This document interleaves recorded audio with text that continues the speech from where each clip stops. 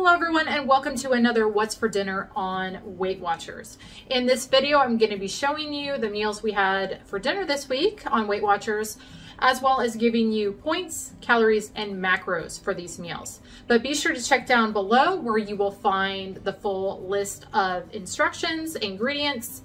You'll also find recipe builder links and some additional nutritional info. All that will be down in the description box below. But if I have done a previous full video on one of these recipes before, I will have a link to that video where you will find all that info as well. But just check down that description box for any info that you're needing on these meals, and let's jump in and see what we had for dinner this week. First up is pizza pasta bake. I love this one. It's a very family-friendly, kiddo-friendly one. And if you're like me, where you're only wanting to cook once and not a second time for your kid, this is a great one. So this starts with getting some whole wheat spaghetti boiling, and I just cooked that to al dente. And then over here in a large pan, I'm gonna get my 93% lean ground turkey cooking. Now, if you wanna use a 99% lean for 0 points, you absolutely can. This stuff I'm using carries 17 points. So to that, I'm gonna add in some chopped up bell pepper and red onion, and then a little bit of freshly cracked black pepper. And then I'm gonna cook all of that together until those veggies have mostly softened and that turkey is almost all the way cooked through. At that point, I'm gonna add in some mushrooms and let those cook until they're softened. And the reason I add the mushrooms in later is just because they cook a whole lot faster than the peppers and onions do. So once those mushrooms are softened, I'm gonna add in some marinara sauce. This is the stuff that I make all the time. I'm always showing. I will have a link for it up above and down below. If you haven't seen it, you can check that out. It was a recipe that I found on the Weight Watcher app actually for marinara sauce, and I use it all the time for lots of different things. So I'm going to then add in some oregano and basil. I'm gonna stir all of that together, and I'm gonna just let that kind of continue to simmer while I work on the rest of this. Once my pasta is al dente, I'm gonna drain it and add it back to my pot. Then I'm gonna add in some slightly beaten egg and some Parmesan cheese, and I'm gonna stir all of that together really well until it's all incorporated. And then in a 13 by 9 inch pan, I'm gonna spray it with some cooking spray and pour in my noodles. Then I'm gonna take those noodles and kind of just press them down as evenly as I can into the bottom of my casserole dish. And you do wanna get them kind of compacted because they are gonna form your quote unquote crust for this. So once you've got that in there, you're gonna add some part skim ricotta to the top, and you're gonna smooth that on as evenly as possible. And then you're gonna take your meat sauce and ladle that on the top, and then just kind of spread that out as evenly as you can. Next up, I'm gonna take some part skim mozzarella and spread that out evenly on top, as well as some more Parmesan cheese. I'm gonna spread that out on top. And then this is kind of optional, but I'd love to put this turkey pepperoni on the top of mine. I only used 2 points worth, but that 2 points does unfortunately bump this up to an additional point per serving. So if you want to leave that off, you can shave a point off of this, but I definitely think it's worth the extra point a serving. So you're gonna bake this at 350 for about 30 minutes uncovered until it looks like this. And here is dinner. I've got a serving of that pizza pasta bake, which is a 1/12 of the total, and it is 9 points. This one's a little higher than a lot of things I make, but I definitely think it's worth it because it is very, very good. Along with it, we are just having a little bit of a salad. This is a Taylor Farms salad kit, the Southwest one, I believe, or a Salsa Ranch chop kit. So I'm having a serving of this, which is a cup. Typically I only use about half of the things that you add to it, so the dressing, and in this case, cheese and tortilla strips or chips. But this salad was only 3 points per serving. So I ended up using a serving size worth of the toppings for that as well, just because the points were still low. So the salad was 3 points, and the pizza pasta bake was 9, which made dinner total for tonight 12 points. Next up, we had some grilled T-bone steaks with a couple sides. We don't do steak a lot, mainly because it's fairly expensive, especially ones like T-bones, but we got these on sale. The other reason is they're pretty high in points, but very, very good. So every once in a while, we will do them. So I'm just gonna trim off some of the fat. These are T-bones, we should say. I guess that's fairly obvious. Fairly obvious, I think. I am not a master knife wielder, in case anybody's critiquing me right now. It's a fillet knife, right? Yeah. I'm filleting it. Yeah. Technically. So that'll cut down on the points to take that off, because I think I'm going to be factoring this as a lean. Yeah, so I don't go chasing all the fat, like I'm going to leave that on there. Or trimmed, I think is what it's called. Trimmed T-bone.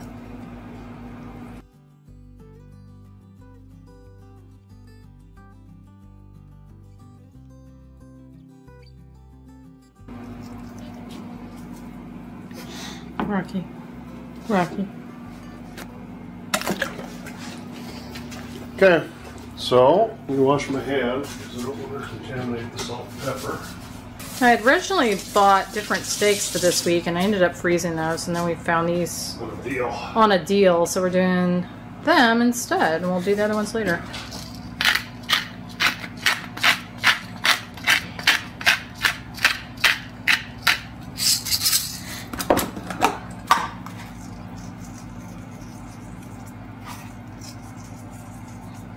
Did you want ground cumin too? I forgot about that. I haven't done that in a bit. We're just keeping it super simple, like we usually do. That's it. The good thing about cooking steaks is we like them raw, so I don't even have to check the temperature on them. True.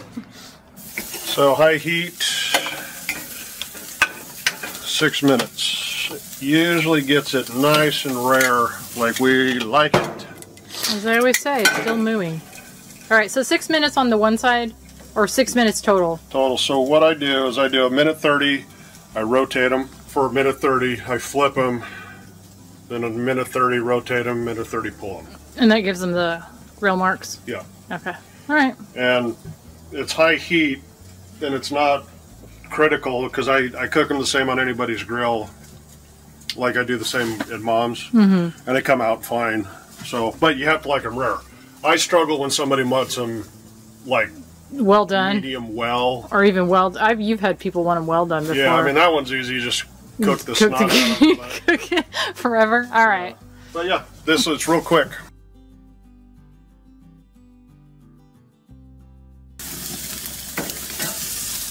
Yeah, it's the rotating that gives it the grill marks. Just like Sizzler, baby. It is a sizzling.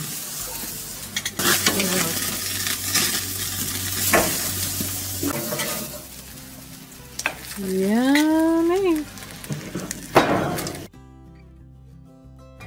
All right, we're gonna go ahead and cut into this. Maybe a little early, but how can you wait? You know. I know it smells really good.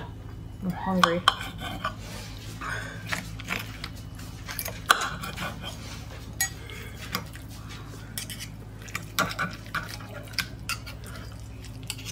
Not the best knife. No, that knife's a little lacking in the sharp department.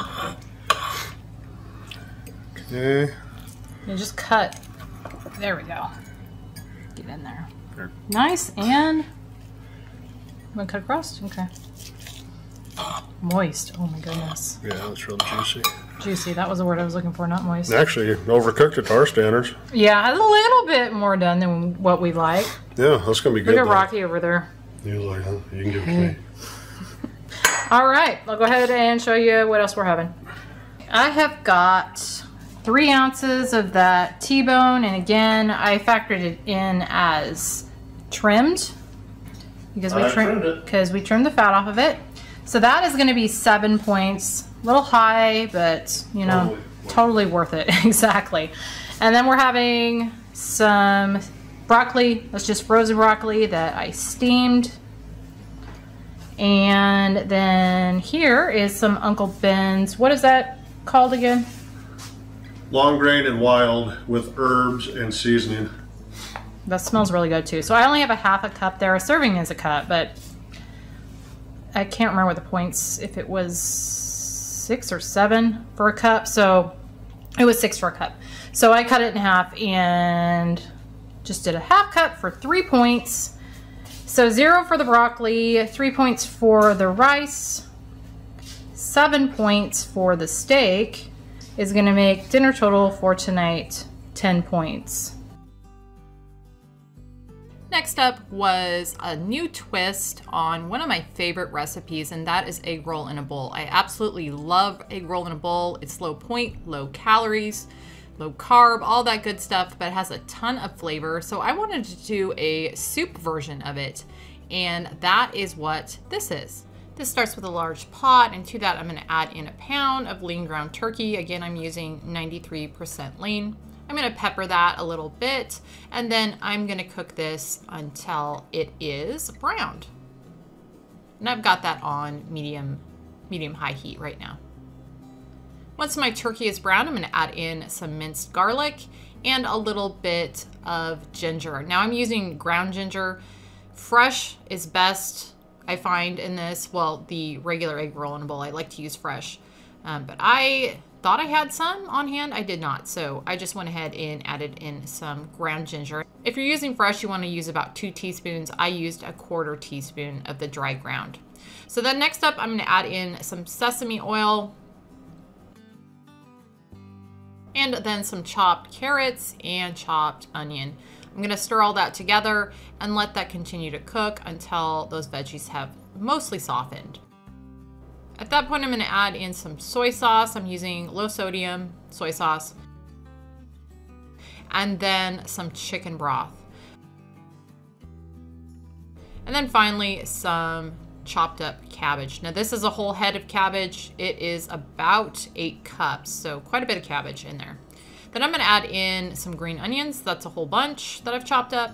I'm going to stir all of that together really well, and then I'm going to put the lid on this, lower the heat, and just kind of let this simmer in there for, it took mine about 25 minutes. You want to simmer it until that cabbage has softened up nicely. And here it is done.